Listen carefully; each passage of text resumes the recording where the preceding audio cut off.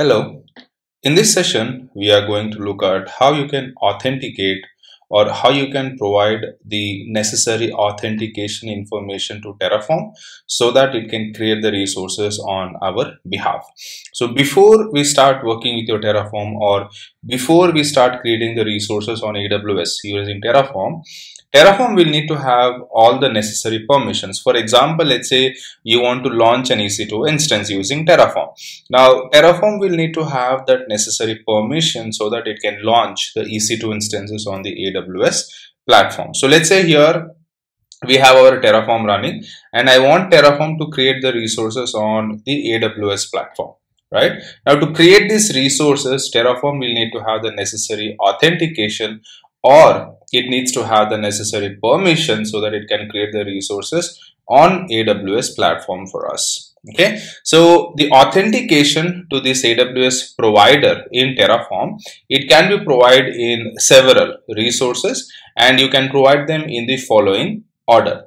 So you can either provide the authentication in the form of parameters in the provider block in the Terraform configuration, or you can provide it as environment variables, or you can make use of a credentials file and then you can provide that in the provider block, or you can make use of your shared configuration files, container credentials. You can also make use of instance profiles like an IAM role. So these are the different ways that you can provide authentication to Terraform so that it can create the resources on our behalf.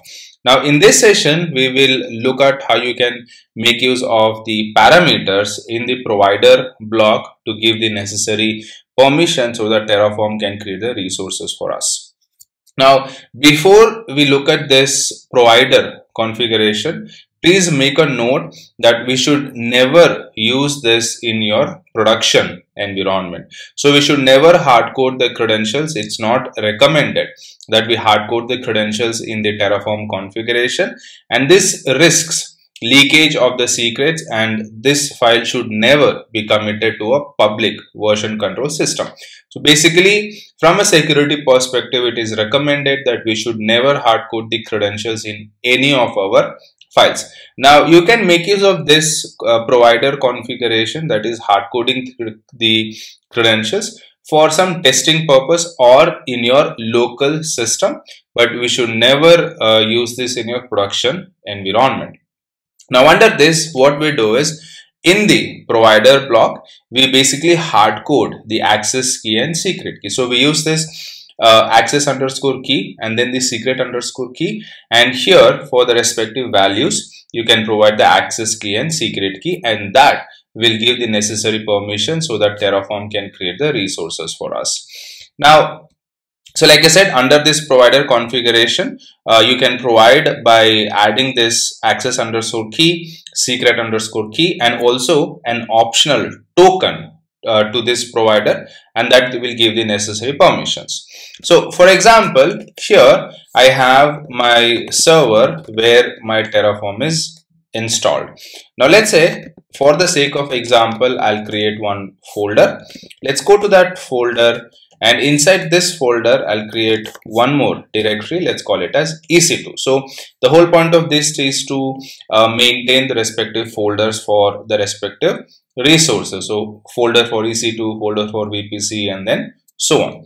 Now we'll go to this directory, and here I'm going to create one main.tf file. The name of the file can be anything, but make sure you're ending with the .tf extension. All right. Now we begin providing the code. So first we define our provider block. So in my case, provider is set to AWS. Let me increase the size of this. Okay, so provider is set to AWS, and I'm just gonna give the region. So region is basically where do you want to create this resources, and I will close the provider block. So if you see here, as of now, I have not given any authentication. And then let me add a resource block for this. So let's say I want to launch an AWS instance, and let's give it a name. So let's say example instance, and within this I will give my instance type. So I want to use t2.micro and then the AMI. So which AMI I want to use to launch this instance. So here from the console I have one EC2 instance running. So I'll just copy this AMI from here and I will provide it in the AMI argument, and we will close this resource block. I'll save this file. Now if you're writing this code for the first time, you'll need to initialize the Terraform code. So for that we can use this Terraform init command. In the upcoming sessions we will be talking about your Terraform lifecycle. There we'll talk more about your Terraform init and the other commands that we generally work with. But whenever you're writing the code for the first time, you need to initialize. What this command will do is this will download the provider, the AWS provider that we have specified.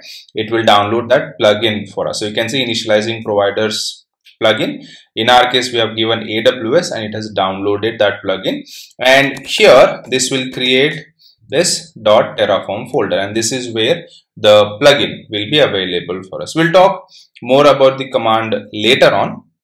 Now after initializing it, let's create a plan for this. Again, we'll talk about this command later on. For now, we'll just run this command, and now you will see that I will get an authentication error because it does not have any credentials. So you can see error configuring Terraform AWS provider, no valid credential sources. So basically Terraform is complaining me that I don't have the necessary permissions to talk to the AWS provider or to talk to the AWS platform.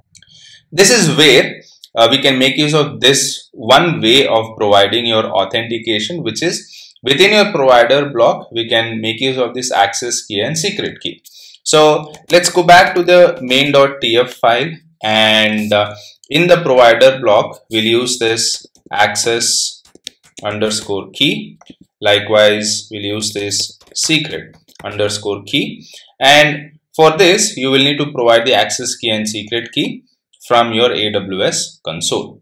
So here, I have my AWS console. We will go to the IAM service. So basically, you have to make sure you have a user, IAM user, that has programmatic access. So the access key and secret key is generated only when you give the programmatic access to that user. So let's say we'll quickly create one user. So to create your users, you can click on add user, give a name to the user. So let's call this as example user, and you can generate the access key and secret key after we create this user. So let's click on next. Then to which group this user belongs to. In my case, I already have a group.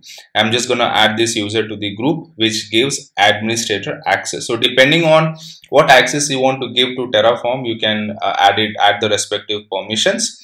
Next, we review everything and click on create user, and this will create a user for us.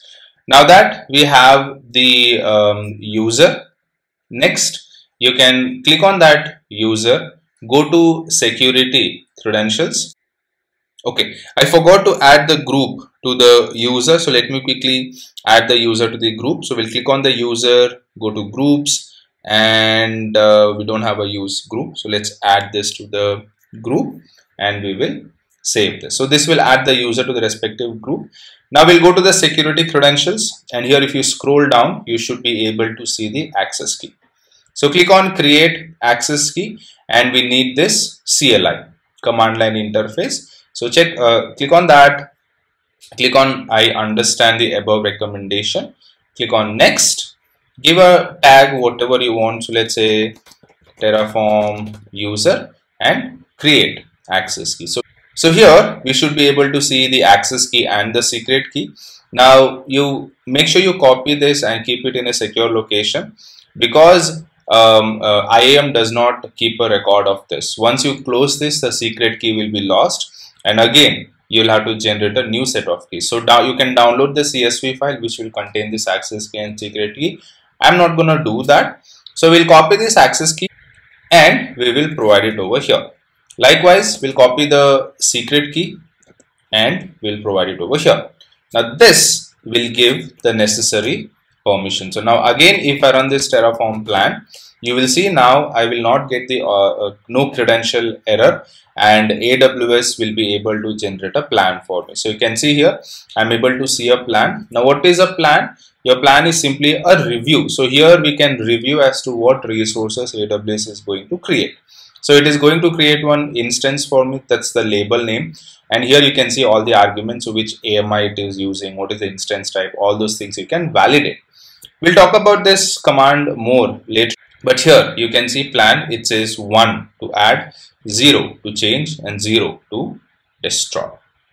So this is one way you can authenticate, or you can give Terraform the necessary permissions so that Terraform can create the resources for us. Again, like I said earlier, we should never use this for the production setup, or you should never store these credentials in your code. If you can use this for your testing purpose or for your local usage, but we should never keep this in a code and push it to a central repository. That's all for this session. Thank you. Once again, before you leave, please subscribe to the channel, and if you like the video, leave a like and please share the video.